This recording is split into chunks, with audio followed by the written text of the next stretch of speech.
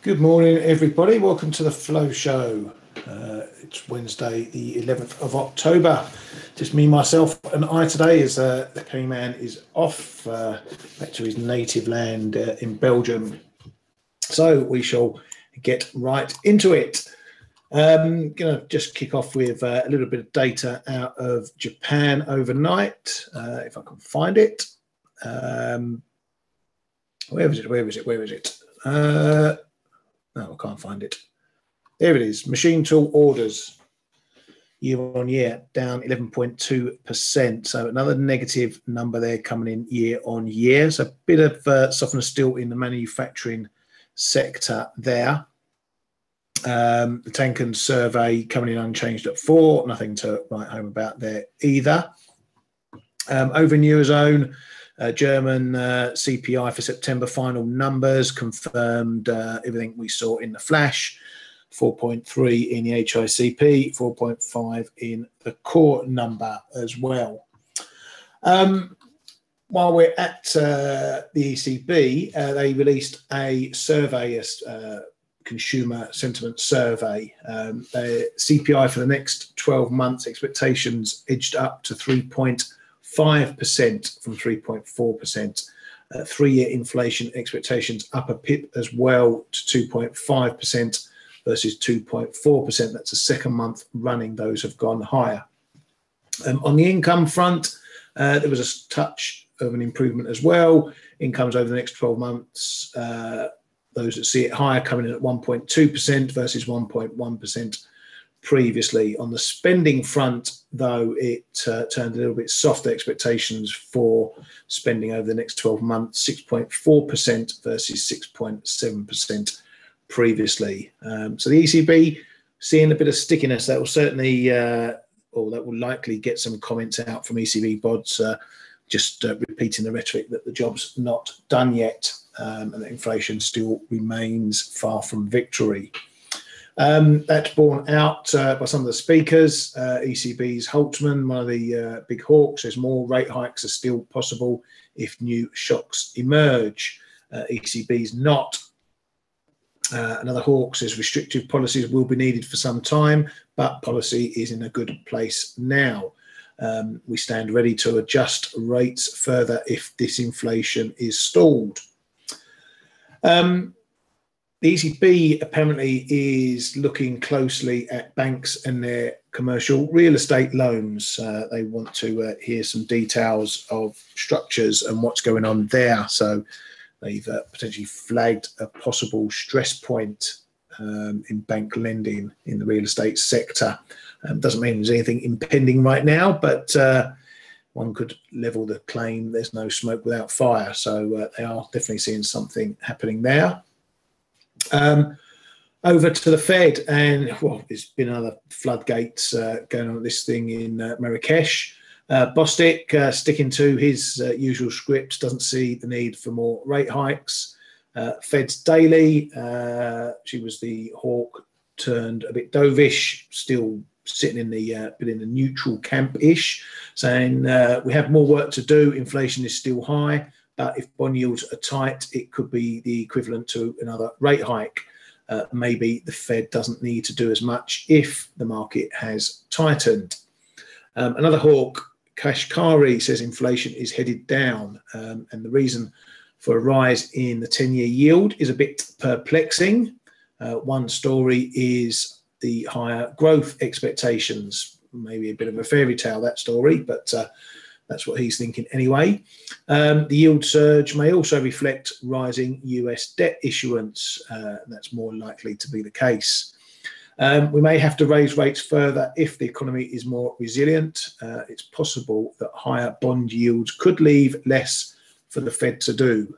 So now you're seeing a bit of a theme coming out from these guys and girls that the level of yields is potentially doing the job of tightening for the Fed, which, if that continues, will keep that potential last hike sitting in the back pocket.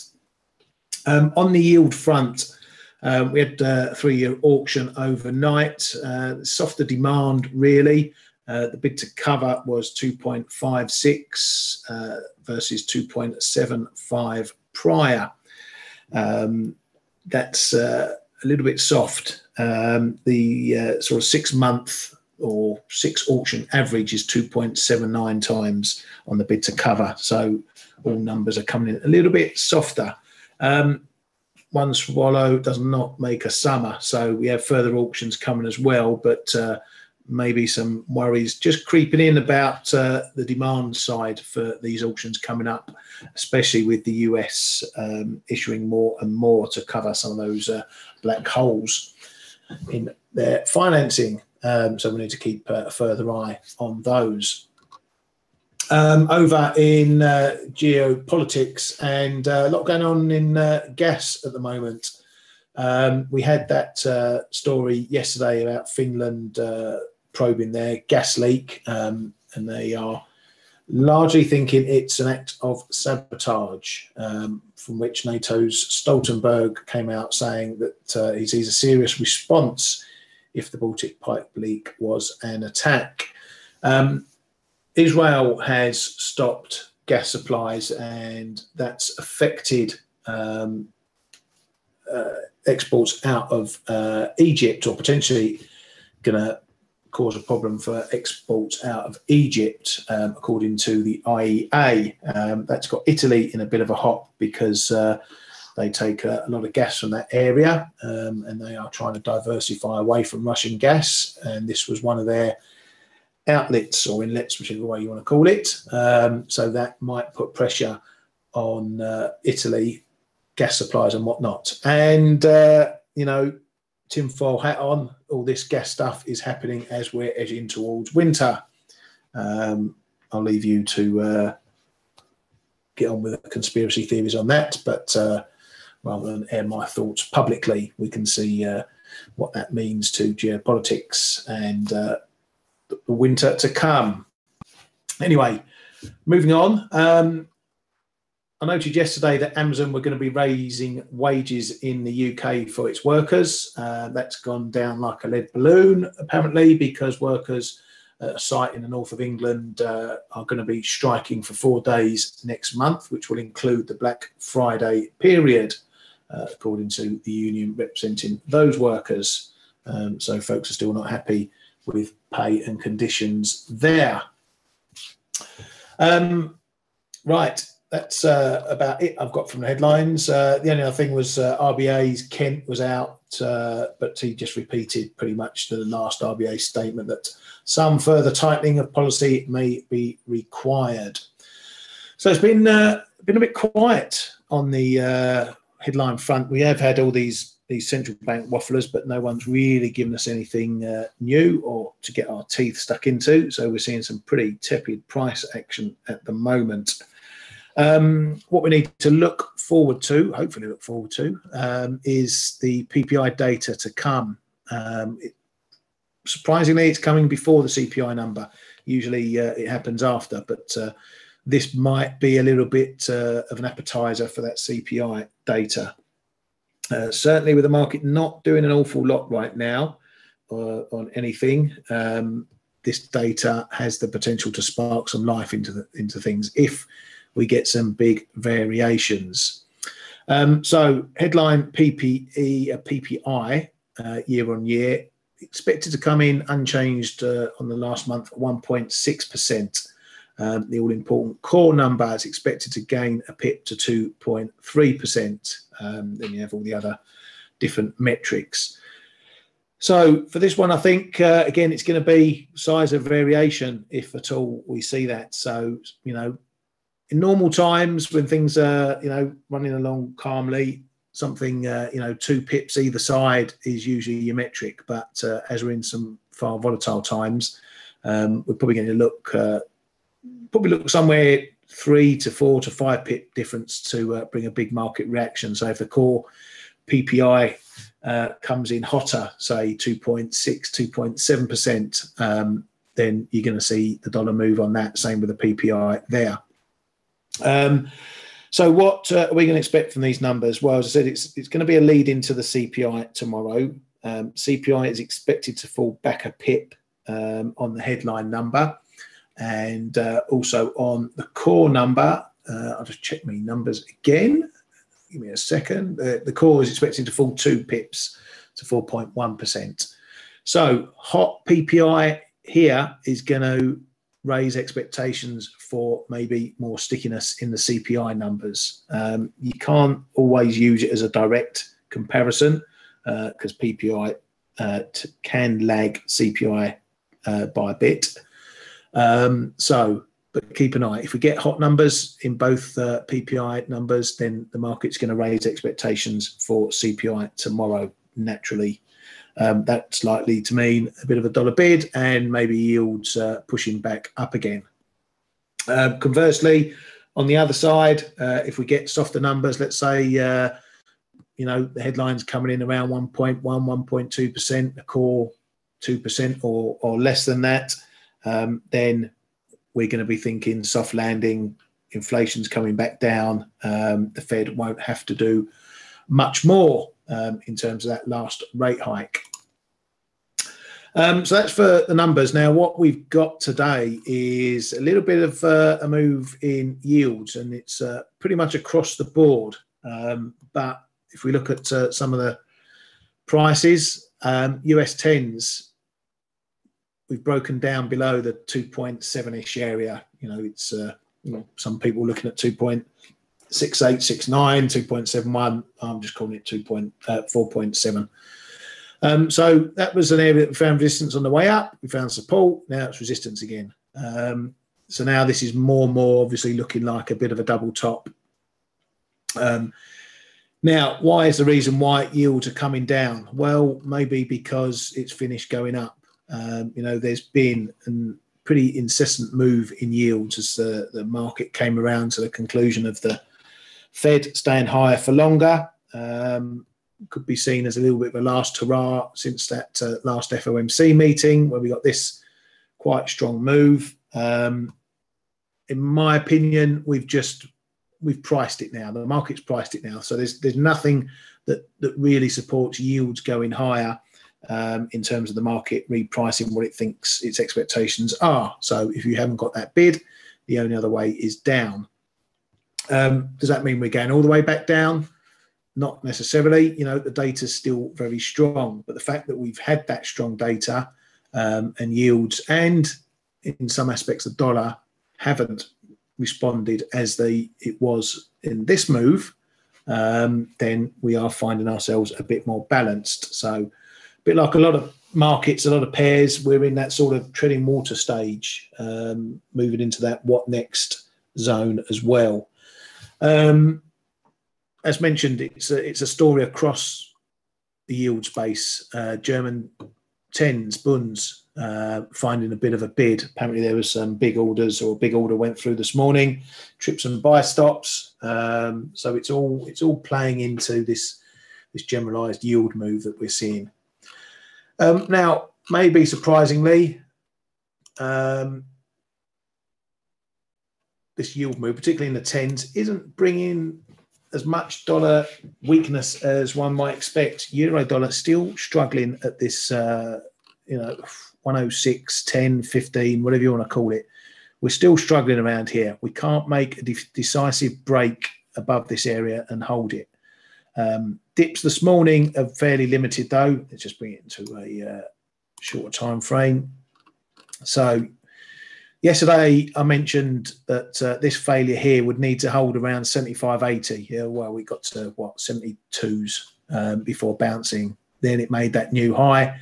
Then we've pulled back. So we're trying to keep above this 106 area, but it's just not holding either. So it's not very clean. We had a try this morning on those yield moves. It didn't last. We did make a new high, so it keeps the momentum going. And the pullback has, as I said, been pretty shallow, but we're just not making a decisive move. On balance, just looking at this price action, one would think that maybe we are going to move higher. But it's a bit of a seesaw at the moment. Until we sort of see a proper hold up around 610, 615, it's still all in the balance. Same thing, dollar yen, although that's still a bit more out on a limb, one should say. The highs are getting a bit lower. but we're still finding decent bids. 148, 40, 50 once again showing up, whereas it didn't in past times. So it's been a bit on and off switch. So this is just starting to look like it might want to be moving a bit lower. But again, that can all change. A really hot PPI data later, we might be back up through 149. I'll be watching that closely because I think for now that I still think for now that rally sellers are going to have the upper hand in this one, at least in the short term. I'm still really got my buses parked 150, 147, but I've not done anything so far this week, and I might be tempted if we get a decent pop in dollar yen on hot PPI numbers just to try a little short in that one. Similar story. It really is a similar story all over the place. It's a tough environment to trade right now. Well, for me it is anyway. I know plenty of you guys and girls will be scalping away, and good luck to you. But for me, I don't like getting involved in this sort of mess. I don't like trading in a 20 pip range in euro dollar. I either want to see something significant happen, or I'll just sit back and wait for my levels. So that's what I'm doing now. Gavin, yeah, TTF and UK gas up 25% this week. Yeah, I looked at that this morning. A lot of people look at nat gas, obviously, in the US markets, and it's pretty much a similar picture there. In the others, as you can see, we've had a bit of a takeoff on all this gas headlines suddenly hitting the news. As I said, typically we're coming into winter, so you know, there's that to factor in as well. But if there's going to be problems there, then we might be starting to see prices going back up, which is obviously going to then bring the inflation picture, adding to oil inflation pressures that we've all seen of late. So yeah, just one to keep an eye on that one. Ali, he's jobbing away, looking at dollar CAD long at 135.95. Let's have a look at old dollar CAD.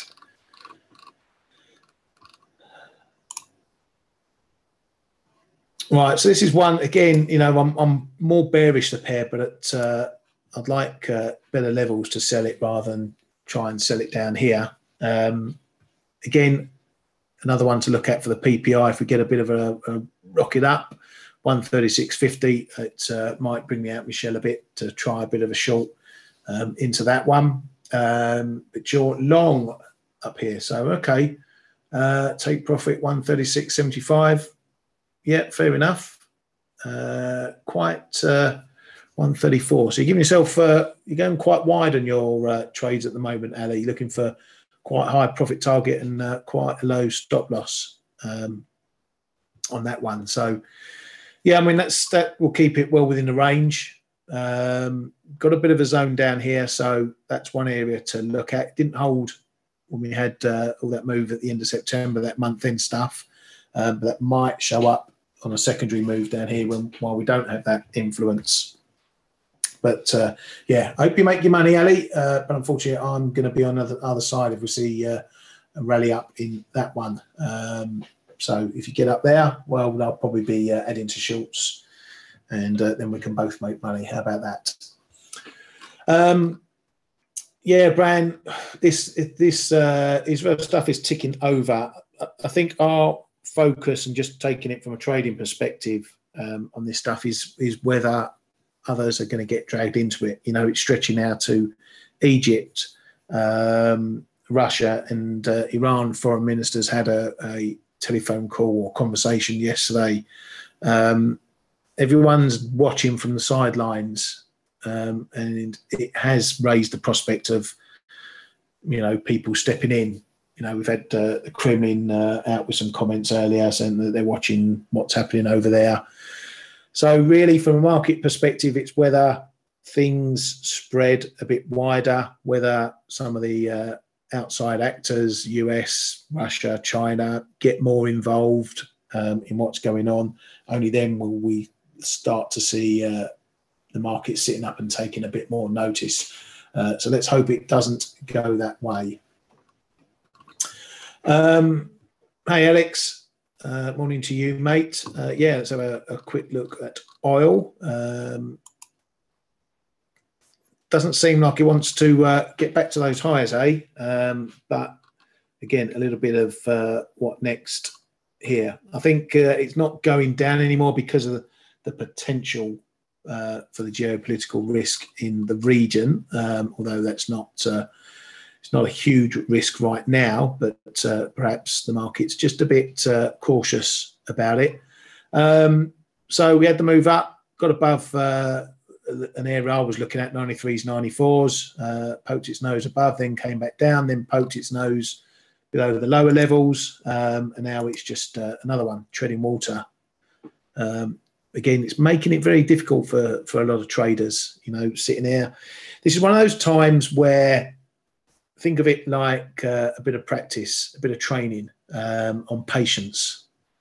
Okay, if you're not got your levels anywhere near what the price action is doing, if you don't want to be trading in, you know, a buck and a half range all day long, then this is when you need to practice your patience. You know, don't look to trace trades. Don't get yourself stuck in the middle of something silly just because you haven't traded. As I say, I've not traded a week so far, and right now I've no inclination to do so. And yes, it does get frustrating because we're here to make money, we're here to trade, but you've just got to resist the urge to trade for the sake of trading, because that's when you lose money. That's when you do something silly. I'd rather do nothing. You know, go do some research, go and paint a wall, or whatever you guys do at home. Go and walk the dog. I know one of our traders just got a new dog. Hopefully that's not because he's bored trading, but yeah, that'll keep him busy. So yeah, you know, read up on things. You know, find out if if there's subjects in the market you're not sure about, go and read up on it. Do put your time to good use. If you don't trade, you don't trade. I'd rather not do it. Yeah, Brian. Trading for the sake of trading, it's not a good thing to do. Go for a walk. Right, just to look in, have a brief look around some of the other pairs and assets. Gold continues to tick up a little bit. Got a bit of that the intermediate level around here, 1871s. The bigger level for me is this 1885, which marked has been a bit of a range bottom. That's an area that I tried buying longs and got taken to the cleaners on. So they need to see if we get up there, that area in the broken fib, is it going to hold up there as resistance? Again, it might set up for a bit of a range play between 1800 and 1885, 1890, maybe call it 1900. So if you've been long off the bottom here, you're sailing pretty. You know, bring your trailer stop up if you're running one. You know, edge it up, take some profits off if you can. I know that's easier for those of us not in the US to take partials. But you need to protect these moves. You know, if it doesn't get through 1870, what you're going to do? You know, protect yourself, get your stops in profit. So if it does suddenly pull back, at least you walk away with something if you haven't been cutting. Just looking around some of the others as well, some of the crosses that I know folks like to keep an eye on. Oh, where am I going in that? I'll look at EURUSD. Again, a bit of a mixed picture. You know, we've had a bit of a rally, we had a bit of a dip, but now it's sitting bang in the middle. So again, another one that's really undecided what to do. Again, you can, if you're looking at trading the CAD, this is one to look at. If you want to take the dollar out the equation, stay over the PPI report. What you may find is a little bit of Passover. You know, if things are picking up in inflation in the US, we've already seen that same similar impact in Canada. So you might get a little bit of a spillover on a hot number here, where, you know, if the US is getting it, Canada's going to get it. So keep an eye on this one, because you might see a bit of a gain for the CAD in some of these crosses if the US numbers are hot. Right, let's have a look. Any other questions? Throw us up other ones if you want us to have a look at, or want me to have a look at, since I'm here on my lonesome. It's a bit difficult, as I said, when all the pictures are looking precisely the same. Anis wants to look at a Kiwi, which we can certainly do. If I remember where it is, there it is. So this one's a bit close but no cigar. I know someone in our room were looking to get short up into this area up here, 50s, 60s, and came up short of getting their positions filled on that. But it's again one of these areas, you know, suddenly you hit a level that's a bit more significant. You know, we had the level here around the 59, 60s, couldn't get through. Then we had the break, but then it washed out. So it's become a bit wishy-washy at the level. But in the last move, we have sort of held into that area, 59, 90, 60, call it. But we run into a bit of a longer term zone around 60, 50, 60, 60, and it's coming up short. This is almost a bit like euro dollar at the 106, even 15 area. You know, as soon as you hit a decent traffic area, the market says, no, we're not getting through there. You've had your fun buying it up here. Now the sellers are coming back in and saying, not so fast, you're not taking us into this area here. So you've got, again, it's a matter of context. You know, look at your trends within trends within trends. You know, we've had a big uptrend. Now we're in a downtrend. In the midst of that, we've got a short-term uptrend. Now the short-term uptrend is holding. We've broken the 50 fib already, so it suggests that you know, we're coming back into things. But then you look at this trend. What's it got to do to break this shallow move down lower that we've had all year? Well, it's got to get you know, right back up, back above the old 38.2 here, 61.45 and a half. So depends what you're doing, Anis. Are you long? Are you short? Are you trading long term? Short term, you know, let us know, and I can look at it in a bit deeper for you. But yeah, got to moving average action going on here. The 100 DMA sitting right on that 60 line as well. So again, a reason why the price has perhaps pulled up, at least on the technical side of things. Another one, again, bloody ping pong markets, I tell you. Dollar China. Still glued.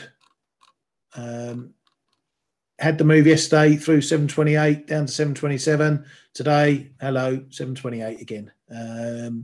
Now we get another bounce into 30s. So the more I look at this, the more I think that maybe the officials are playing both sides of this, maybe unofficially, if you like. We know they've been stepping in, selling dollars in strong moves higher. Maybe they're just giving their banks the rope to get those back if we get dips under 728 or to 728. So it may be, as I say, they're playing both sides of the coin on this one, just to keep things stable, which is their main rhetoric.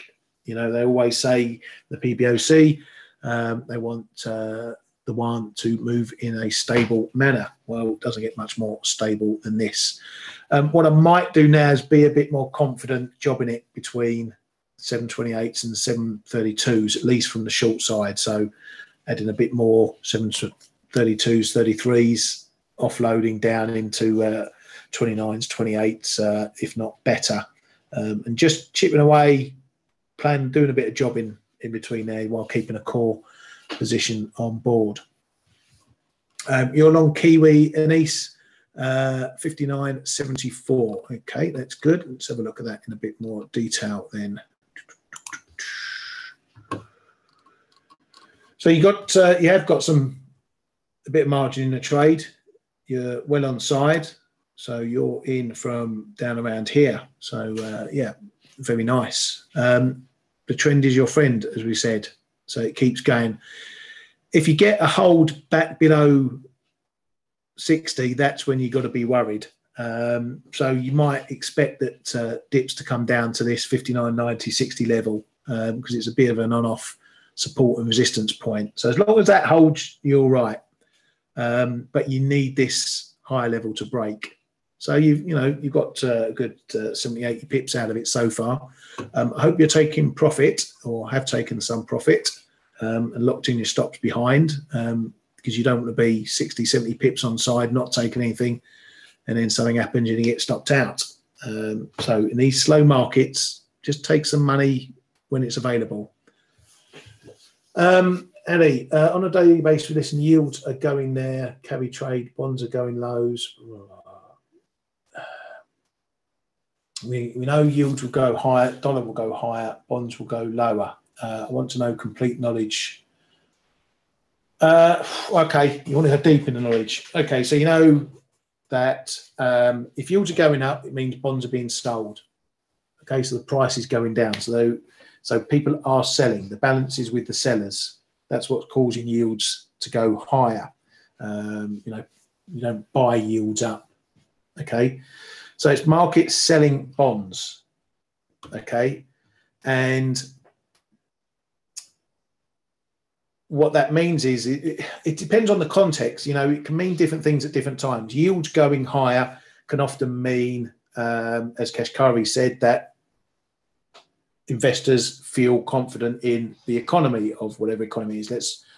You do it with the US is the easy example. So US yields going higher. If it's because investors think the economy is doing well, then they get out of safer assets like treasuries and they put their money into risk, which is why you see yields going up and stocks going up. That's a typical play you see. People are getting out of bonds because that's a safer play and getting into higher risk things like stocks. So that's the usual or one aspect, one context that you can use for that. But another context can come if investors feel that there are issues going on. Now, we know the US is increasing its debt by a big chunk. It's issuing more debt, issuing more bonds. And so investors might be thinking, well, you're putting yourself in a bit of position, guys. You're looking for raising higher debt amid higher rates. It's going to be a pressure on you to repay that debt. Therefore, we're going to demand a higher interest rate from you to buy your debt. So that pushes the price of yields up as well. And that's more of a negative because then it's seen as a potential financial worry. Okay, the US is increasing its debt. How's it going to pay its debt with all high interest rates? Right, we want a premium to lend you money, Mr. Biden. So that's the other side of the coin regarding yields. Now, what happens with the dollar? Again, it can go up or it can go down depending on demand. So if investors are happy, if foreign investors are happy to buy US debt, they obviously need to buy dollars to lend to the US. So there comes your dollar demand for things like that. But in this case, as we saw with that auction last night, demand wasn't as much as it was before. Therefore, there's less dollars needed to be bought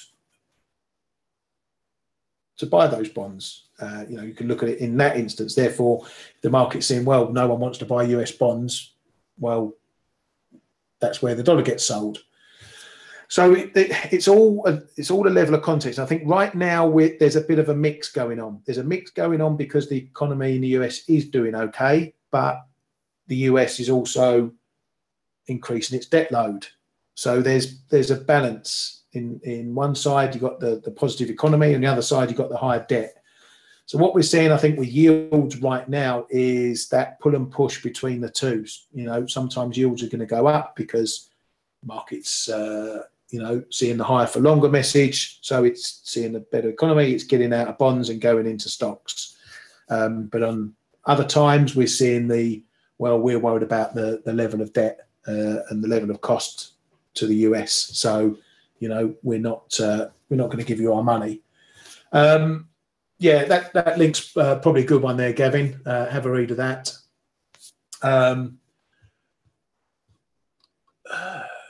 What does this high yield mean? People deposit and get more interest. Again, that's another aspect. You've got investors who are maybe thinking, right, well, if this is the top for interest rates and interest rates are going to go down from this point, then I'm going to buy bonds. I'm going to put my money into bonds, 4.5%, 5%, whatever, because I'm happy to sit on that. I wasn't getting that in a savings account for the last 15 years.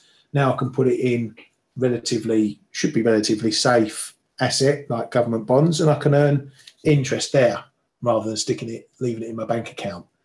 So there's all different types of investors. You've got investors who like risk, you've got investors who like yield, you've got investors who like switching from one to another, playing one yield off against another. You know, like the carry trade, borrow cheaply to park your money in somewhere you're going to earn something. There's never one force at play. The only time there's one force at play is when you get big moves like this. So you can pretty much say that this move in yields, if we just look at US 10s, was a flow of money.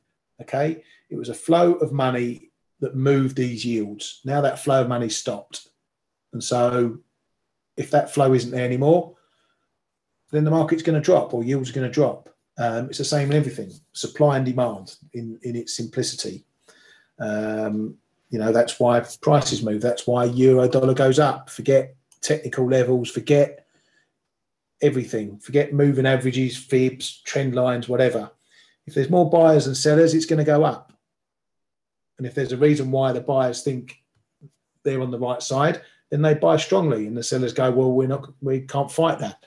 And so the price moves up. It's, you know, supply and demand is the basis of everything to do with trading. But anyway, that's hopefully a brief insight into what happens in bonds and yields and flows and investors and whatever. But yeah, while it's quiet, as I said, you know, get into some research. Investopedia is a good place to start.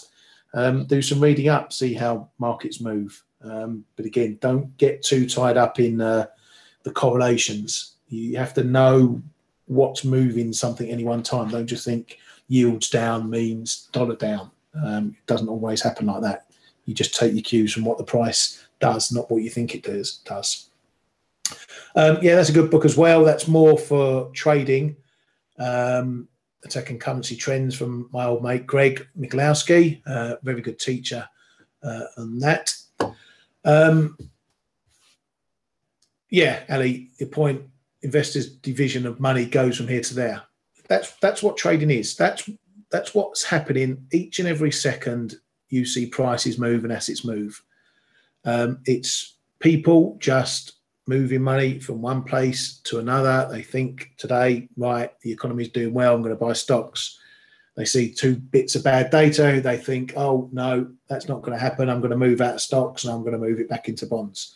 Every day, all it is flows, back and forth, back and forth, back and forth. And when those flows are strong in one direction, that's when you get a trend.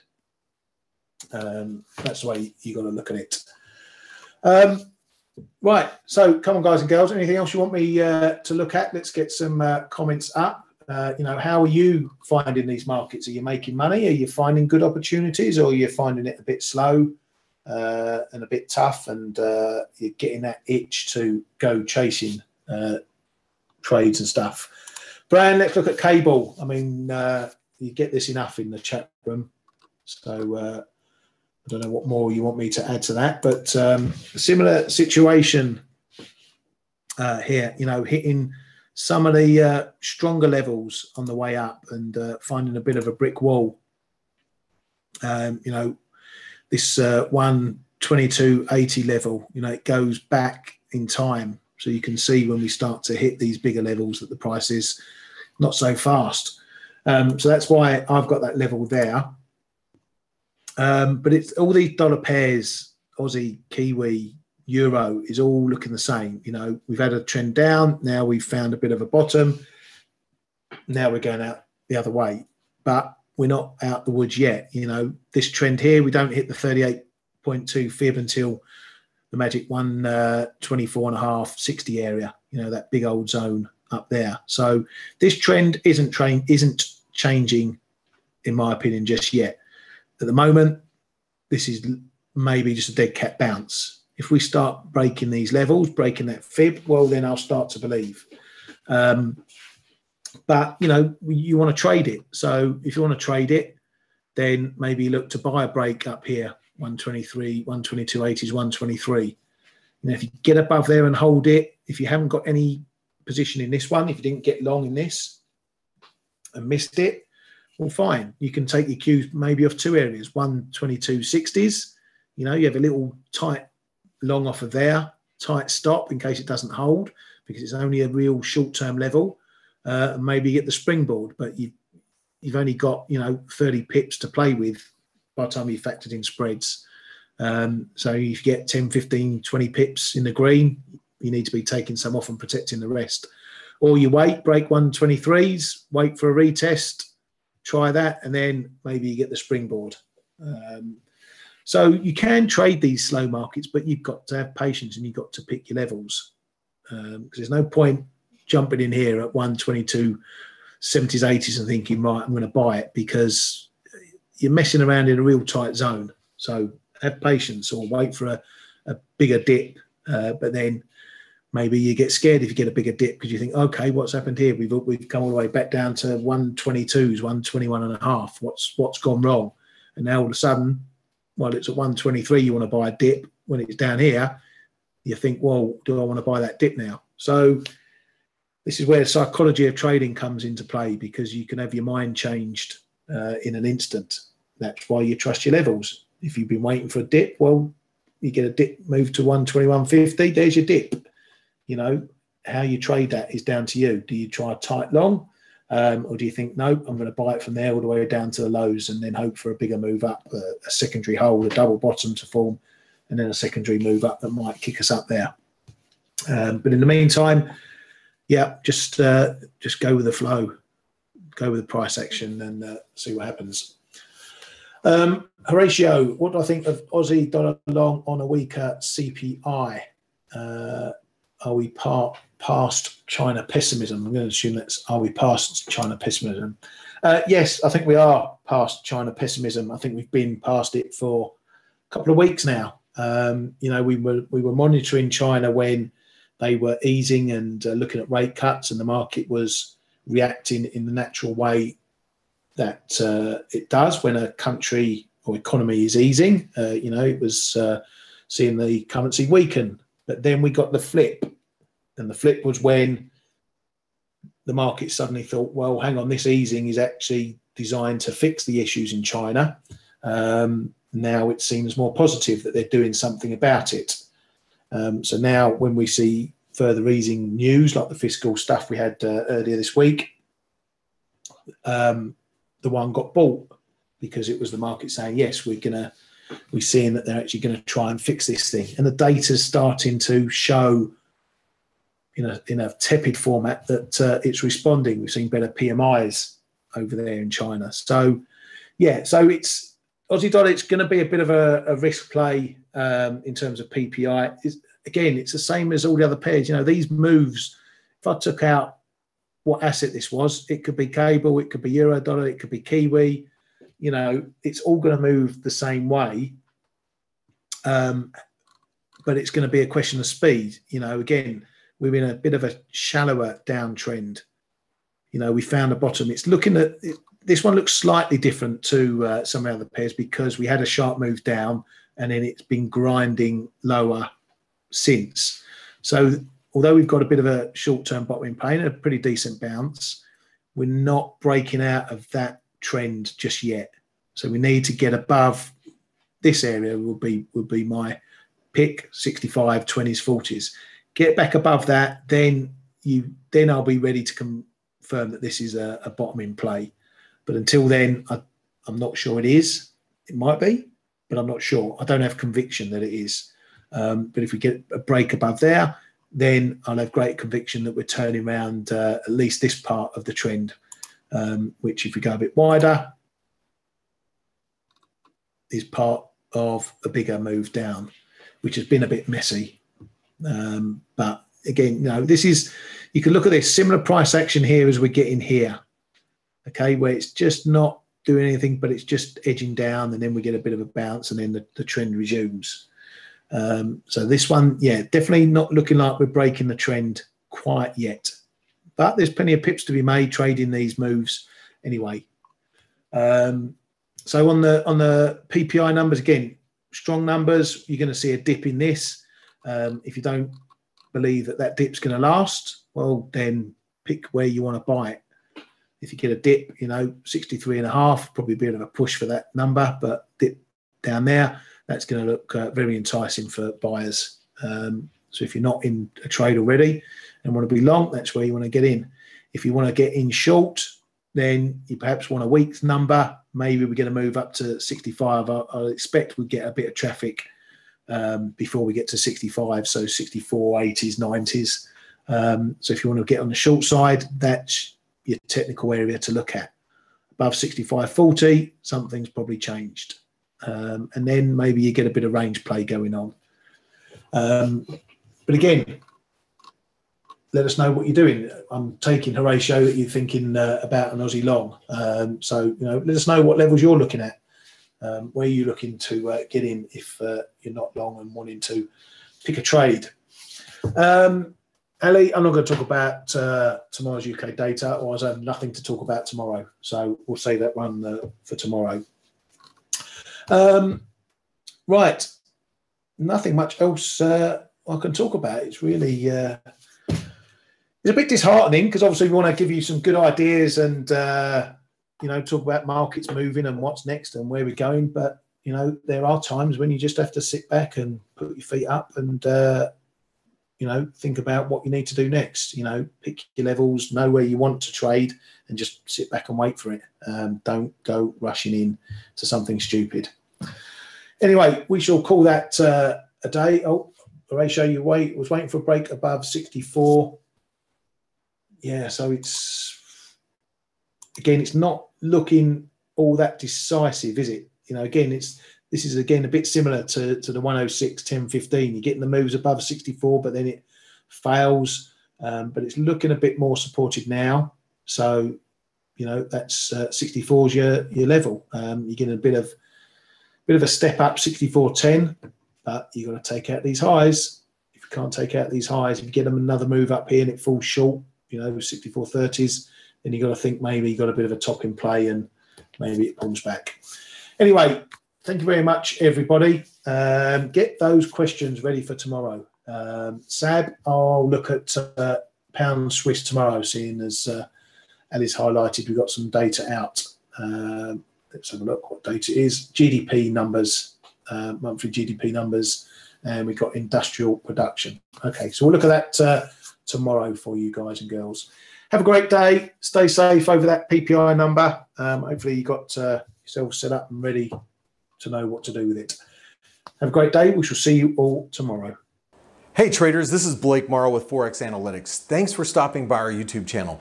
Don't forget to like these videos, share them, and subscribe to our channel so you don't miss any of the content that we provide here for free. Thanks for stopping by. I'll see you in the next video.